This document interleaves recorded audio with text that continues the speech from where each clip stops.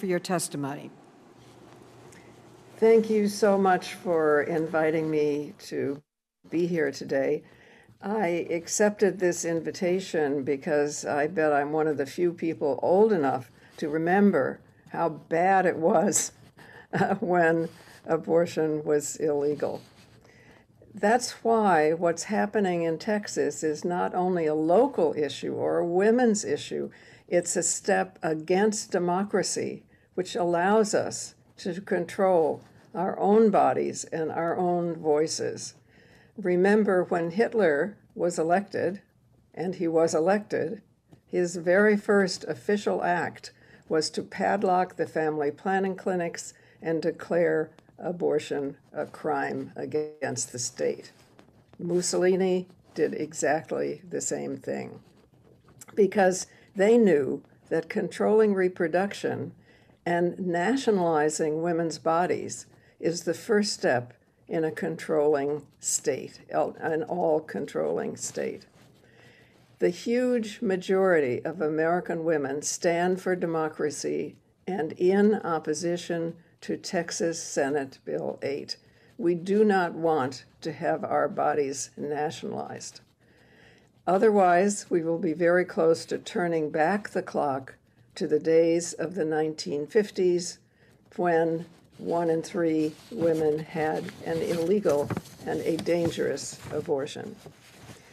What were those days like? Well, I was there, and I can tell you, as many older women can, they were filled with danger for women and guilt for both women and men. It was a time when 1 in 3 or 4 women needed an abortion at some time in their lives, and so had to enter into a criminal underground without even the most basic medical safeguards or protection from sexual exploitation by the doctors themselves.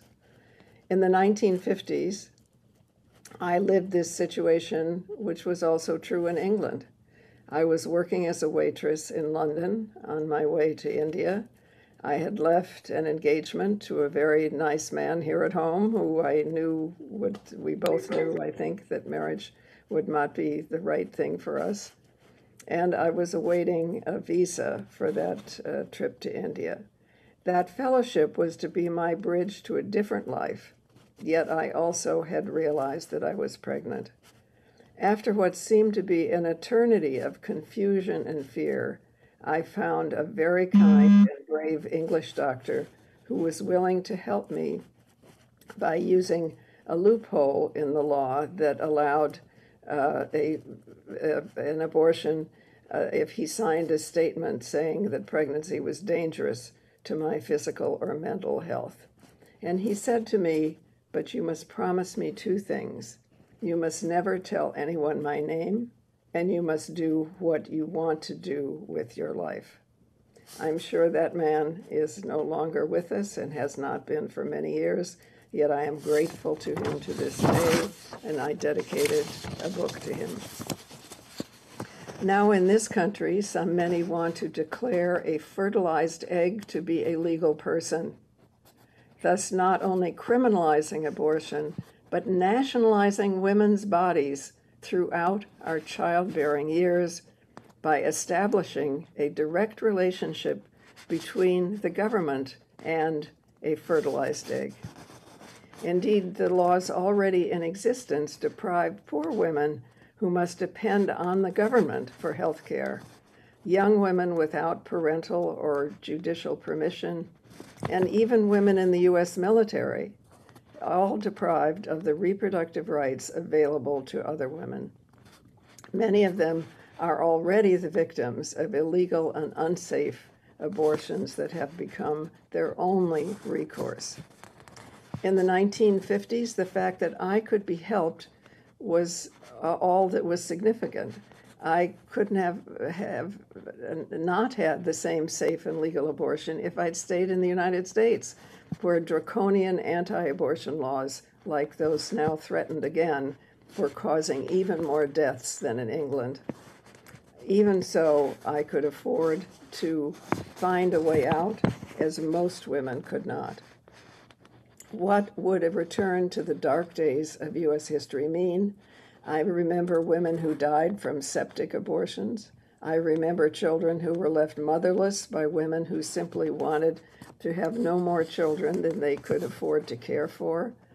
Already the anti-abortion right wing has created such martyrs as Rosie Jimenez, who died in 1977, the first of many women to be killed by the Hyde Amendment that denies Medicaid funding for abortion, or Becky Bell, who died in 1988, the first of many young women to be killed by the parental consent laws that caused her to seek an illegal abortion rather than disappoint a loving family.